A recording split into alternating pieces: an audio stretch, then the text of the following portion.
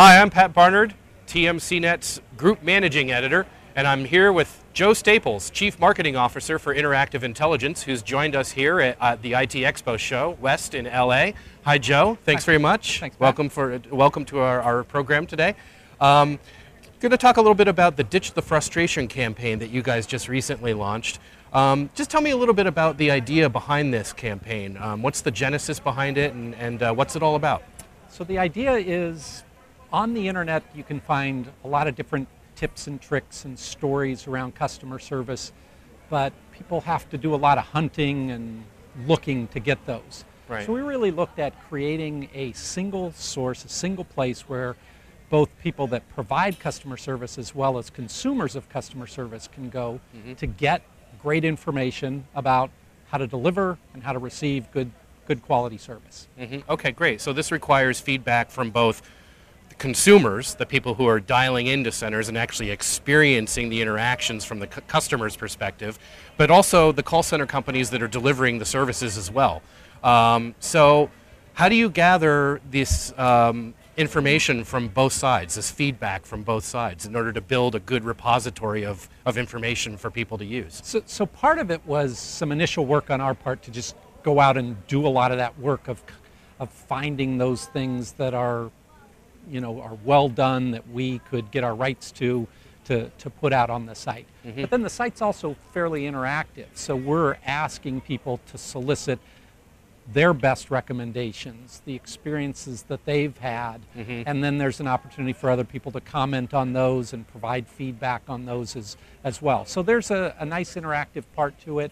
We also have the ability to, or provide people the option to win some things based on their submissions. Okay. So what would you say on the consumer end of things are some of the most common complaints about what goes awry with a call center interaction? What I would say probably wouldn't surprise you. I mean, it's certainly, rude behavior on the part of agents, being put on hold too long, a number of those fairly generic or general things.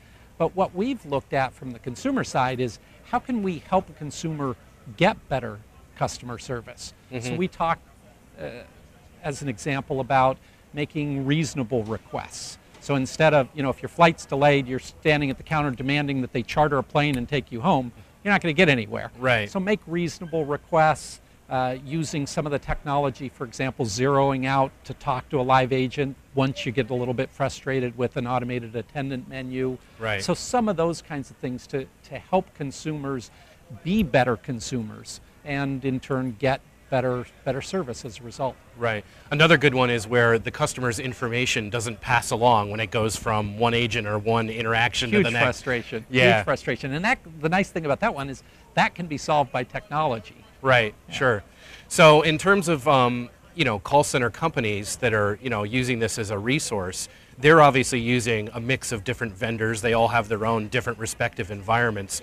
So is part of the point here for them to be able to get to tweak their existing infrastructure and smooth out the processes that they're currently using to make them work better? Is that really part of the overall goal? Yeah, I think that could be part of it. I think another option for them is to look at placing increased demands on the vendors that they deal with, to give them the technology and the training and the tools to deliver an enhanced customer experience. Okay, great. And you're offering all of this information just on a completely non-biased, there's no strings attached or anything like that. You don't have to register, there's no charge for it. We just look at it and think, the more we can contribute to the improvements of the industry, of providing increased or better levels of customer service, the more we can do to influence consumers in the area of receiving and knowing how to get better customer service, the better off we're all going to be. Right. Okay, great. So suppose I'm a consumer. I've had this recent really bad or maybe really great customer interaction experience. How do I get that onto the website? And by the way, there is a new website. Obviously, we should mention the name of the website. I think it's www.ditchthefrustration.com. Is that right? Okay, so if I go and I visit that site, how do I share my experience once I get on the site? It's pretty intuitive. So you'll see links and there's opportunities to upload documents, to write tips or tricks or best advice or to share experiences, and then those get posted. Okay. All right, great. And then what happens to them after they get posted? Well, hopefully we get thousands of people that read them and can take advantage of the insight that other people are sharing with them. Okay. So would anybody necessarily reply back through this forum and be like, oh, here's a viable way of fixing this problem? Is that part of its purpose? There's certainly an opportunity for an interactive conversation to happen. So people can comment on comments or posts that have been made. Interactive Intelligence has a pretty active group that reads those comments and will go in there and offer whatever insights we can as well. Right. I think one important thing to keep in mind too is this could just be one piece of an interaction that somebody doesn't like. I mean, overall, a lot of call centers do a really good job, but there could just be that one thing that a company keeps consistently doing wrong over and over again.